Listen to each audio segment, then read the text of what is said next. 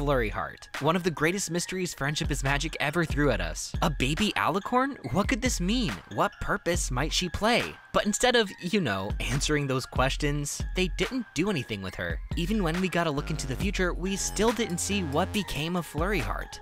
Or did we? This bab has been driving me mad for 4 years now, but I think I finally solved the case. The Canterlot Castle gets a new stained glass window every time something monumental occurs. And in the future, there's windows depicting events we never saw in the show. Apparently the Student 6 do something with a space dinosaur. I guess such a diverse group of friends would be best suited to make first contact with an alien species, if that's what's going on here, I don't know. But today we're gonna focus on this window and see if we can piece together who Flurry Heart turned out to be. The window shows us an older Flurry in the Crystal Empire using her magic on the Crystal Heart. Curiously, in the background, we see the castle where the heart is usually kept. So she must have done something irregular and significant with the Crystal Heart. How very specific, I know, but let's work with it. This window at least confirms that Flurry's destiny is somehow connected to the Crystal Heart. But what about Cadence? She's the one with the Crystal Heart cutie mark here. Plus the heart spreads love, which is pretty much her thing. True, but Flurry is connected to the heart in a way that her mama just isn't. Look at the crystalling. The Empire's love for Flurry became part of the heart and repaired it to be stronger than ever before. This isn't to say she's more connected than Cadence, but equally connected in a different way. Because of this, I find it likely that Flurry Heart is destined to rule the Crystal Empire, but not as a successor to Cadence. Celestia ruled for well over 1,000 years before passing the reins to Twilight. Meanwhile, Cadence has only been ruling the Crystal Empire since Season 3. Since it looks like all alicorns are gonna have similar lifespans to the Royal Sisters, I don't think Cadence is gonna need replacing by the time Flurry is old enough to rule. Rather, I think Flurry Heart is gonna rule alongside Cadence, together as mother and daughter. Kinda like how Celestia and Luna ruled side by side as sisters. But there's still the age-old question, what will Flurry Heart be the princess of? Besides merchandise, of course.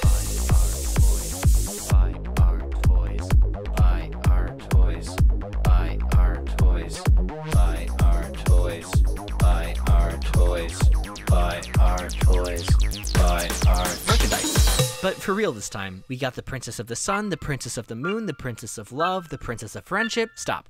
There's already a problem here. Love and friendship are important relationships that keep people together, but Sun and Moon? Not so much. That's part of why I used to split the alicorns into different categories. But what if we've been looking at this all wrong? What if every alicorn is meant to embody a different kind of relationship? Twilight, who rules with her friends, represents the relationship of friendship. The Royal Sisters, who rule together, represent the relationship of siblinghood. Cadence, who rules with her husband, represents the relationship of love, but not just romantic love. I believe Cadence represents love for one's children, since that's often a natural extension of romantic love. And this is where Flurry Heart comes in, because the love doesn't just go one way. There's two sides to this coin: love for one's children and love for one's parents. With that context, Flurry Heart finally starts to make some sense. She's the princess of love for one's parents. And even better, this explains why she was born an alicorn. We don't know how the sisters became alicorns, but Twilight had to accomplish a feat that showed her understanding of friendship. Cadence had to accomplish a feat that showed her understanding of love.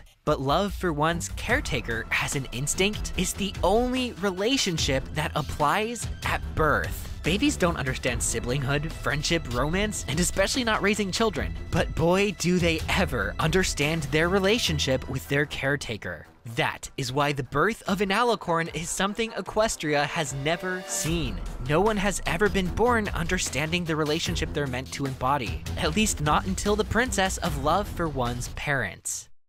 That's quite the mouthful. Turns out there's a much better way to say this that perfectly ties into Flurry Heart's destiny. Remember how I said the Crystal Heart spreads love? Well, that's only half the picture. Throughout the show, the Crystal Heart is always described as spreading two qualities. Light and love. Light and love. Love and light. Love and light. Light. While Cadence is the Princess of Love, the other side of that coin is Flurry Heart, the Princess of Light. Both kinds of love, the profound and the light-hearted. are equally important. This is why they should rule together, because only together is the crystal heart fully realized. Cadence to spread love, Flurry to spread light. And spreading light is exactly what it looks like she's doing in that window. I think Twilight may have known this when she called Flurry Heart Equestria's last hope. If villains ever dragged Equestria into darkness, hope would come through the Princess of Light. When you examine the Alicorn princesses through the lens of bonds that unite society, everything seems to fall into place. Love for your friends, siblings, significant others, children, and parents are all represented. Plus, it finally gives a satisfying answer to the Flurry Heart question that's been cursing me all these years. You have both princesses of sisterhood, the Princess of Love, the Princess of Friendship, and the Princess of Light. It's simple and beautiful. But what do you guys think? Am I right about Flurry Heart's destiny? Why or why not? Leave your thoughts in the comments. And if you want to support my videos financially, check out my reward tiers at patreon.com/thebronynotion. And thank you so much to everyone who already has, especially my Alicorn tier patrons. Cameo Shadowness, Darth Sylar 12, Equinox 3141, Namink, Fairfallen, Yoshi Darklord, Maximilian HG, Mungo Jerry, Paco Taco, Silver Blaze, Sodden Grider, and The Nameless One. You guys help make this channel possible. This has been the Brony Notion, signing out until Friday after next. Brohoo!